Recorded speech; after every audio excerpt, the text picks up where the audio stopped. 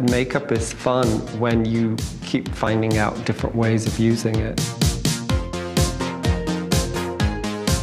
Around 14, I started dressing up myself and playing around with makeup.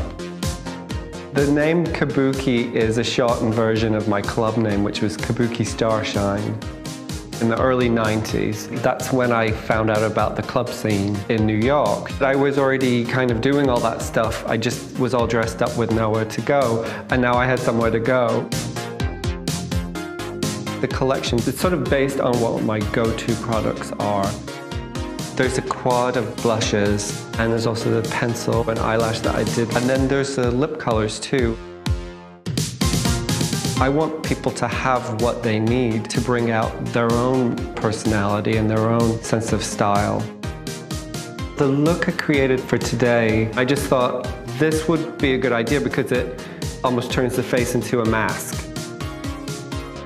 I always like things to be beautiful. Even if it's strong, I like there to be a touch of femininity to it.